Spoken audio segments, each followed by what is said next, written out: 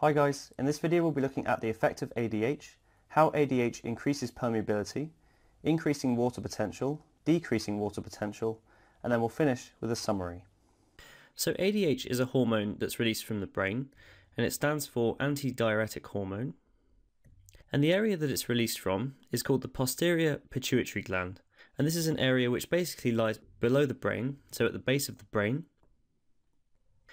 And it's released in a particular scenario in response to low water potential of the blood. So it's released when we don't have enough water in the blood or when we're thirsty.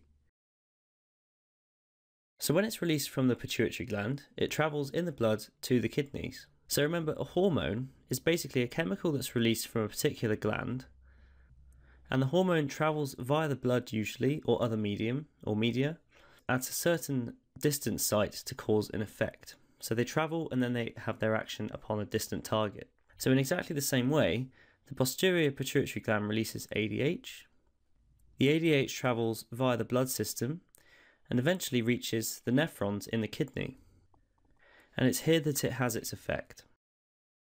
So specifically, the cells lining the collecting duct of the nephron, and also the distal convoluted tubule just before it as well, have receptors on their cells for the ADH hormone. So as well as travelling through the blood and acting at a distant site, the hormone then, once it's travelling, needs to be able to bind to a receptor that's looking for it, or the receptor basically is waiting for the hormone to bind specifically because they're complementary. So this is the ADH molecule, and here we have an ADH receptor, which is a protein molecule which is complementary to the shape of the ADH molecule. And the cells that have this receptor are the cells located on the collecting duct of the nephron. And because the cells face the blood capillaries which is running alongside the nephron, the ADH simply has to diffuse out of the blood and straight to the cells on their basal side which line the collecting duct. So the overall response to ADH and the purpose of releasing ADH is to increase the permeability of the collecting duct to water. So remember, the filtrate that's been travelling through the nephron is rich in various things, but through the course of the nephron, ions, glucose, amino acids, etc. have been reabsorbed back into the blood. But at this point, the collecting duct still has water in it.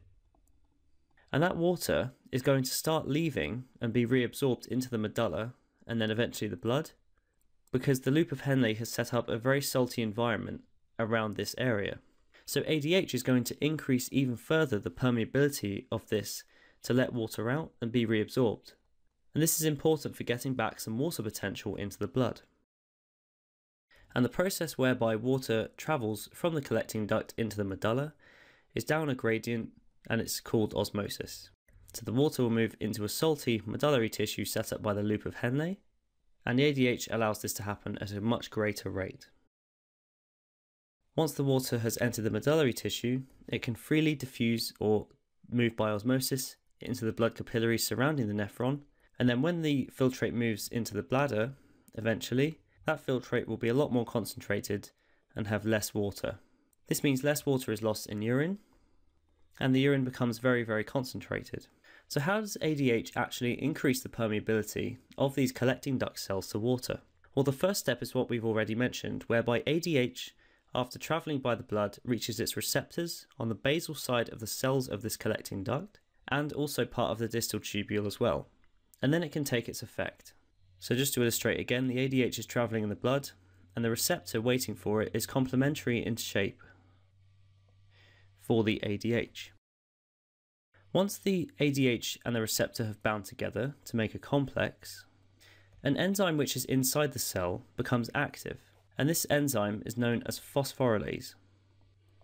So all you need to know for now about this enzyme is that it removes a phosphate group from a protein, and the interaction of the receptor and its hormone makes this enzyme now active so it can go and do stuff.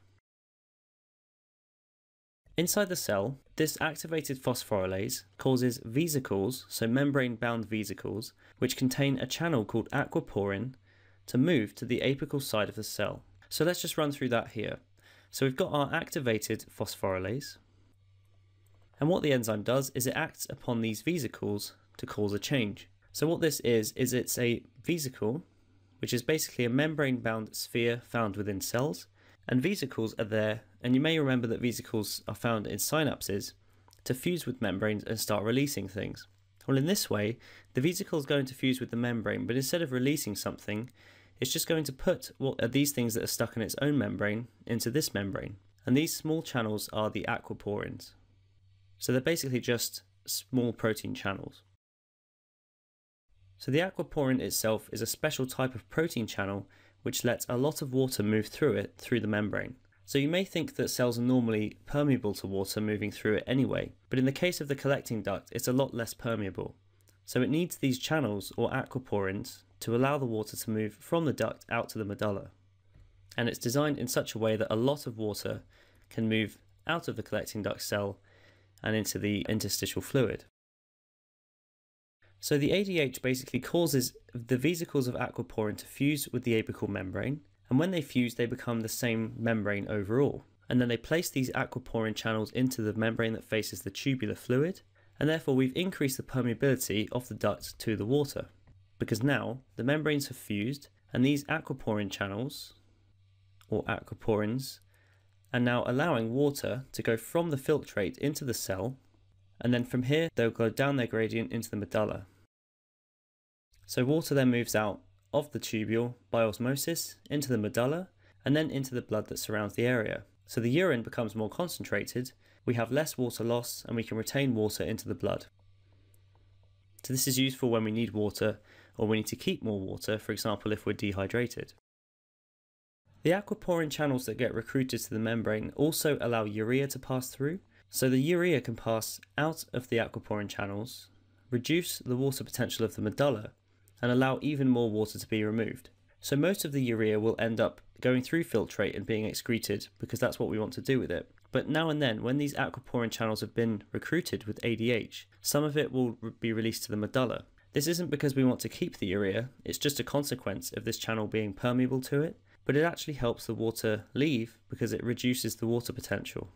So let's talk about two scenarios of water potential changing through the blood and how ADH can affect that. So the action of osmoreceptors, which are a specific type of cell found in the hypothalamus, the hormone ADH and the collecting duct all make up part of a negative feedback system or a negative feedback loop for osmoregulation. So osmoregulation is basically the regulation of the osmolality of the blood, or the balance between water potential and salts. And this is really important to maintain because if we change this, then our structure of our cells changes and a lot of our functions start to fail. So a negative feedback loop has this general pattern. So imagine this straight line is the water potential that we want to maintain in our blood and through our cells. Because of things like drinking, dehydration, sweating, and general movement through life, water potential will sometimes go up and sometimes it will go down. But the loop of osmoreceptors, the action of ADH, and the effector of the collecting duct will always bring these changes back down to what they should be. So they'll try and reduce it if it's too high, and bring it up if it's too low. And overall, there'll be an oscillating pattern keeping it generally around the right level of water potential, and this is a negative feedback loop. So let's say that first of all the water potential in our blood decreases below a set point, the set point being that which we want it to be. This is then detected by cells in the hypothalamus called osmoreceptors. So they're a type of neuron that respond to the level of water in the blood, and if there's not enough water in the blood, so if there's a reduced water potential, they start to shrink and they start to become smaller. So these act as the detectors in the feedback loop. When they detect this, they cause increased ADH to be released from the posterior pituitary gland, which is just below the hypothalamus. So here we have, again, the hypothalamus. We have this osmoreceptor, and once it's detected that there's been a drop in water potential, it will trigger the cells of the posterior pituitary gland to release ADH into the blood. So osmoreceptors were the detectors, but ADH is the coordinator in this feedback loop. The ADH increases the permeability of the collecting duct in the processes that we just talked about, and it results in less water being lost in urine and more of it being reabsorbed. So the collecting duct is now the effector. So we had a release of ADH travelling into the blood, and eventually via the blood it reached the nephron. And then at the nephron, it acted on its own receptors, causing increased aquaporins to be recruited to the membranes, and then water left the filtrate into the medulla to be reabsorbed into the blood. So because we're now taking more water back into the blood, the water potential is going to go back up, and it's going to go back to its normal level. And this results in the urine becoming concentrated. So overall, we've got this kind of feedback loop, where we've got detection, whereby those osmoreceptors detected a low water potential.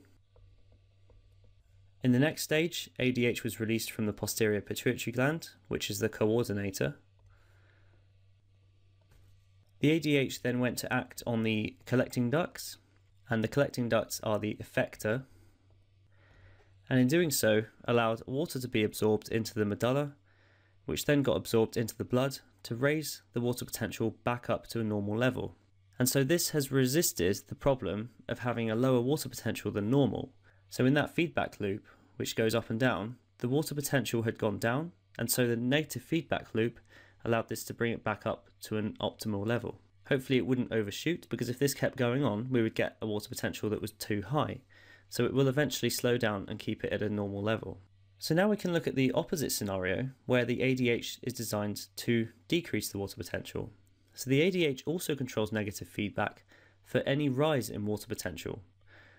So in the same way, we don't want to have too much water in the blood, because we can end up diluting our tissues and having a lot of problems in that respect as well. So if the rise above normal levels for water potential is detected again by osmoreceptors, they basically tell the pituitary gland to stop secreting any ADH and stops it from being released. This means that none ends up travelling into the blood.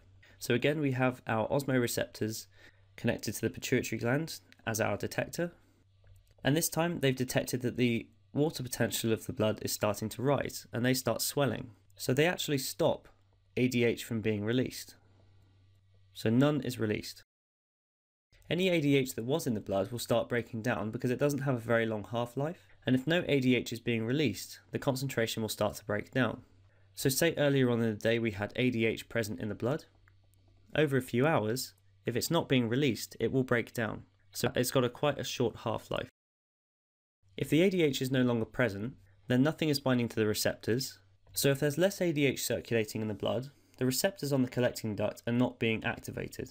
So there's no ADH to bind to those receptors, no activation of the phosphorylase enzyme, and no triggering to fuse the vesicles with aquaporins to the membrane.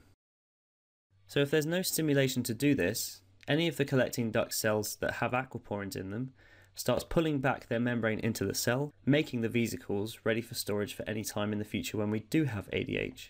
So these vesicles with the aquaporins go back into the cell and store the aquaporins there. So again, the invagination of a membrane brings the aquaporins with it, so this reduces the permeability of the collecting duct to water, so less water is taken through to the blood, more water is lost in the urine, and therefore we retain less water. So the water flowing through now no longer has a way to get into the cell, so it passes into urine, and this is the same for urea as well, and therefore less of it is going to the blood. Because we already have a high water potential in the blood, we don't want to get any more. So again, just to summarise the feedback loop, and originally the water potential is raised, so the osmoreceptors, which are the detectors, detect this, and they inhibit the posterior pituitary gland from releasing ADH. So the ADH does not act through the blood, the collecting duct re-brings in all of its aquaporins, water stays in the filtrate, and therefore water is lost in urine, and the water potential of the blood therefore goes down. And because of this, it goes back down to normal levels, and again this is all one big negative feedback loop. Hey guys, I hope you enjoyed the video. If you are looking for an amazing A-level biology resource, join me today in my series of engaging bite-sized video tutorials. Just click the SnapRevise smiley face, and together let's make A-level biology a walk in the park.